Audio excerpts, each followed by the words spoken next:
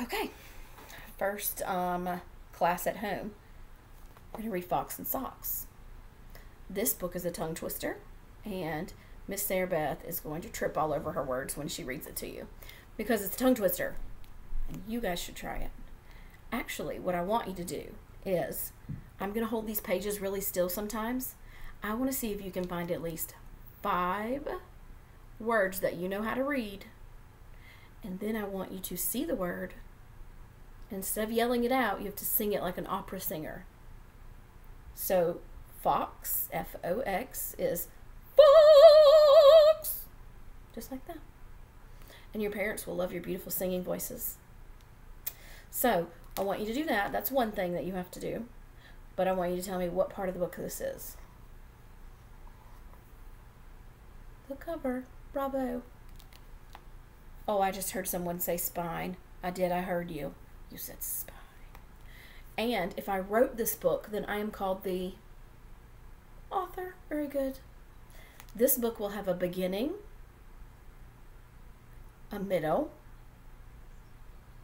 and an end. See if you can figure out what those parts are.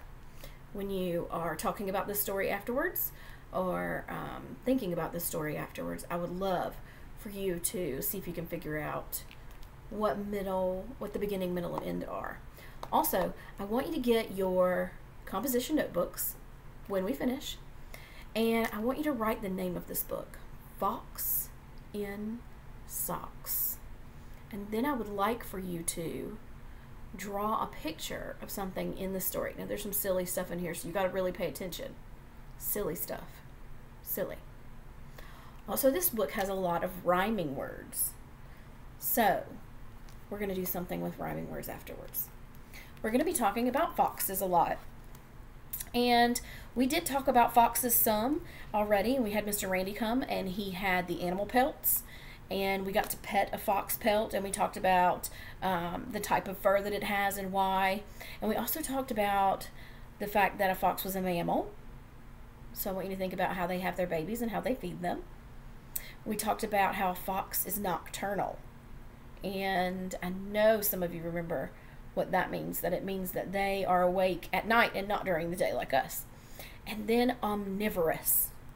I know somebody's going to remember what that word means, and it does have something to do with their food, but I want you guys to see if you can remember what omnivorous is. And if you can't, mom or dad or grandma will help you Google it, and you can find the right word. So, warning, I do have lots of kitty cats, and they may cross in front of me at some point while I'm reading. Also, this wall behind me has pictures of you guys on it. See that? I hung your pictures up so you can all actually be here with me. All right, Fox and Socks. Remember, sing the words you know if I hold the page still. This is the title page, and the title is the name of the story. Smarty, smarty, smarty. Ready? Fox, socks, box, knocks.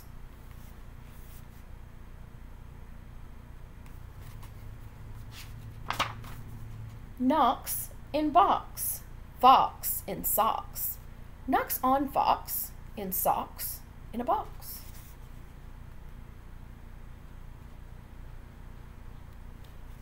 I think I heard someone sing. Socks on knocks and knocks in a box. Box in socks on box on knocks.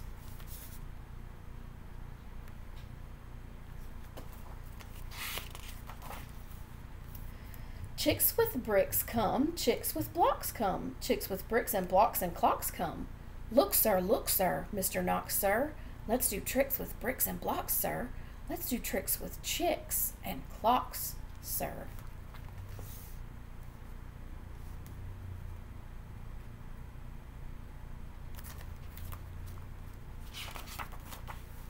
If you're having a hard time finding words you know, try to find letters you know. First, I'll make a quick trick brick stack, then I'll make a quick trick block stack. You can make a quick trick chick stack. You can make a quick trick clock stack. The words are getting trickier. And here's a new trick, Mr. Knox. Socks on chicks and chicks on fox, fox on clocks and bricks on blocks, bricks and blocks on knocks on box. Tricky.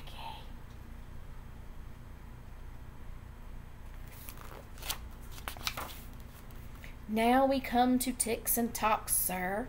Try to say this, Mr. Knox, sir. Clocks on fox tick, clocks on knocks talk. Six sick bricks tick, six sick chicks talk.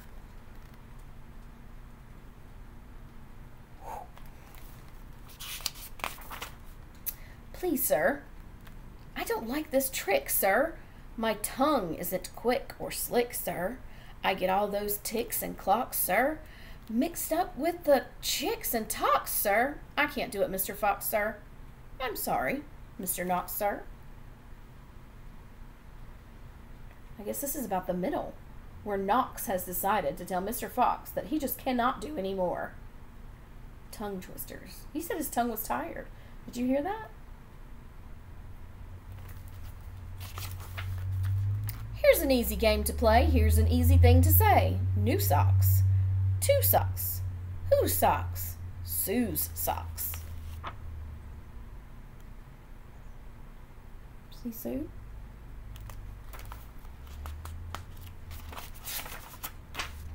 Who sews whose socks? Sue sews Sue's socks.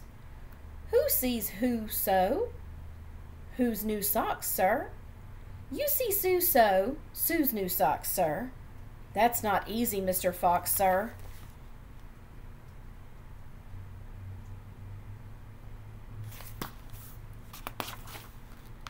Who comes? Crow comes. Slow Joe Crow comes. Who sews? Crow's clothes. Sue sews Crow's clothes. Slow Joe Crow sews whose clothes?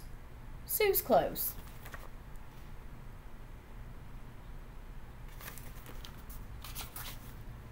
Sue sews socks of fox in socks now. Slow Joe Crows sews knocks in a box now.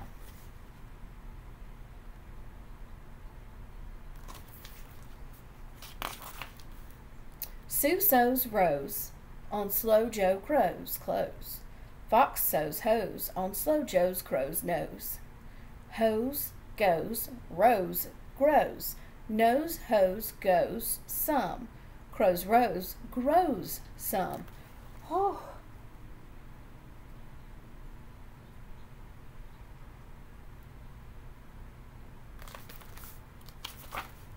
Mr. Fox, I hate this game, sir. This game makes my tongue quite lame, sir. Mr. Knox, sir. What a shame, sir. So Mr. Knox doesn't like the game, does he? Do you think Mr. Fox is going to keep playing it?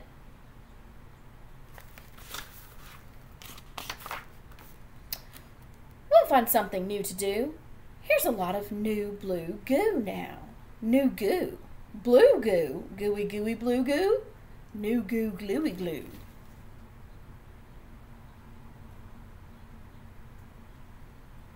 Gooey. Gooey sounds like a mess to me.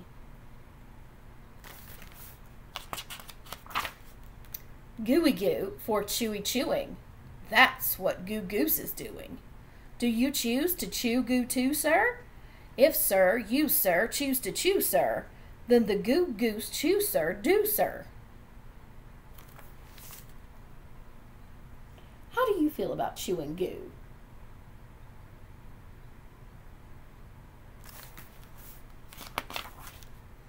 Mr. Fox, sir, I won't do it. I can't say it, and I won't chew it. Very well, sir. Step this way. We'll find another game to play.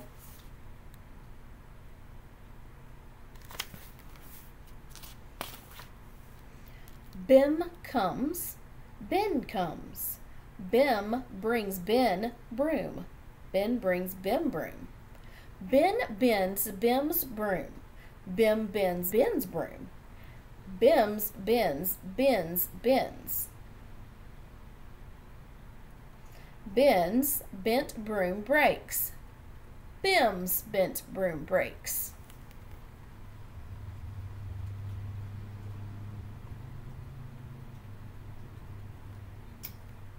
how many B's do you see on this page?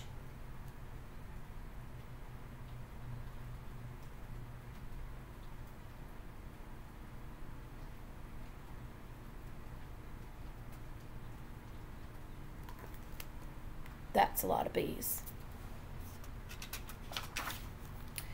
Ben's band, Bim's band. Big bands, pig bands. Bim and Ben lead bands with brooms. Ben's band bangs and Bim's band booms.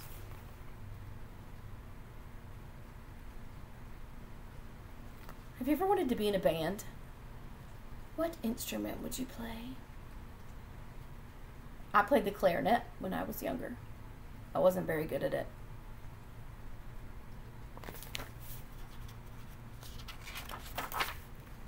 Pig band, boom band, big band, broom band. My poor mouth can't say that. No, sir, my poor mouth is much too slow, sir. Well then, bring your mouth this way. I'll find it something it can say. I'm not sure the odds of Mr. Knox ever finding something that Mr. Fox says easy to say. Do you think it will be difficult? Oh, golly. Luke Luck likes lakes. Luke's duck likes lakes. Luke Luck licks lakes. Luke's duck licks lakes. Duck takes licks in lakes Luke Luck likes. Luke Luck takes licks in lakes Duck likes. Who has ever licked a lake? Do you see them?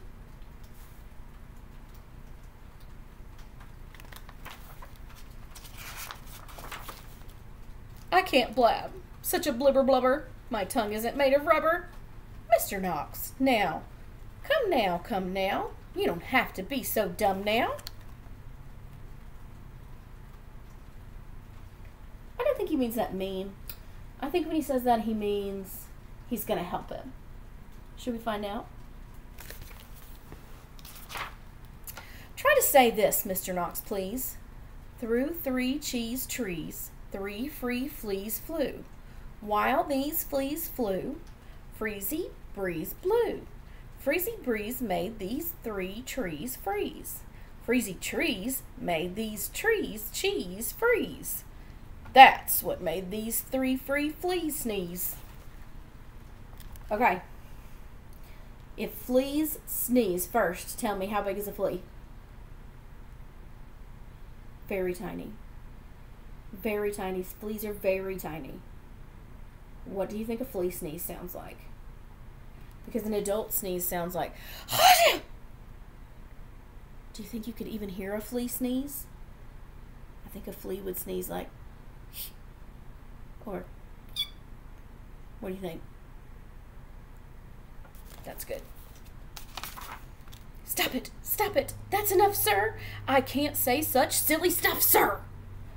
Very well, then, Mr. Knox. Let's have a little talk about Tweedlebeetles.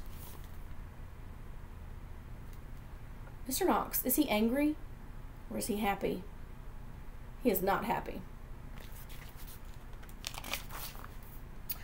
What do you know about Tweedlebeetles? Well, when Tweedlebeetles' flight is called, oh my goodness, a Tweedlebeetle battle. A Tweedlebeetle battle. And when they battle in a puddle, it's a Tweedlebeetle puddle battle.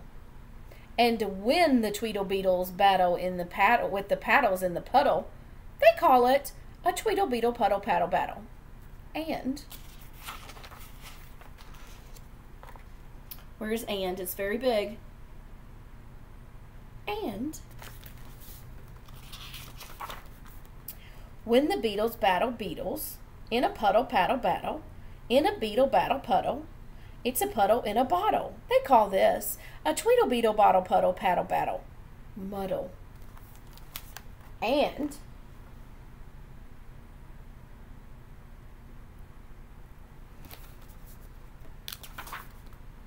when beetles fight these battles in a bottle with their paddles, and the bottle's on a poodle, and the poodle's eating noodles, then they call this a muddle puddle tweedle poodle beetle noodle bottle paddle battle. And there's more, you guys. You ever fed a poodle a noodle? But poodle and noodle, what do? They rhyme because they sound alike. Now, wait a minute, Mr. Socks Fox. Uh-oh, I still don't think that Mr. Knox is happy. When a fox is in a bottle, where a tweedle beetles battle with their paddles in a puddle on a noodle-eating poodle, this is what they call a tweedle beetle noodle poodle bottle paddle muddled duddled fuddled wuddled fox in socks, sir.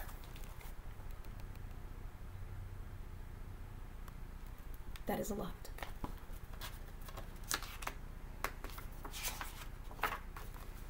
Fox in socks. Our game is done, sir. Thank you for a lot of fun, sir. Mr. Knox is at least being very polite now, isn't he? He used his manners. He said thank you. Oh, he's really done. Mr. Fox looks pleased with this story. He's happy. Now, is your tongue numb? It certainly is a little fuzzy, foggy, because those were a lot of words to say, and they were a lot of rhyming words, because fox and socks and beetle, battle, paddle, it was just a lot. But I want you guys to find 5 words. You can remember that number because you used to be 5, and there's 5 fingers on each hand. So I want 5 words that rhyme with fox. Walk around the house, see what you can find, and then you need to ask a sister, an uncle, an aunt, a mommy, a daddy, a grandma, somebody standing around, maybe even little brother, probably not little brother, to help you write it down.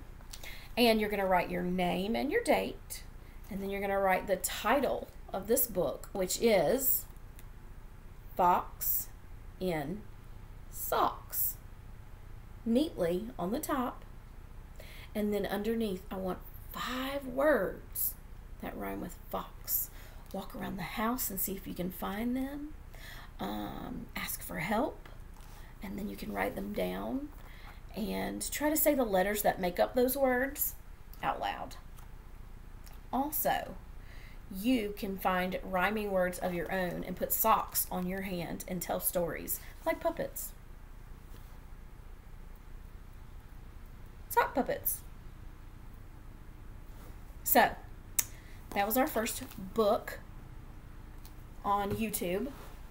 And I know you guys like YouTube. And we're going to read some more things. We have some more stuff planned. But you can send me text messages and questions if you want to. And I'll be back. And I am going to ask how you guys are doing because I miss you. That's why I have your pictures back here behind me. And I hope you're doing well and finding lots of fun things and games to do.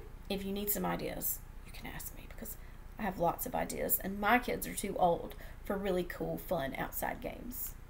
And think about a fox. Figure out what an omnivore is. Some of you already know. And we remember that nocturnal means that it sleeps at night and not during the day. Some other nocturnal things that we talked about are bats.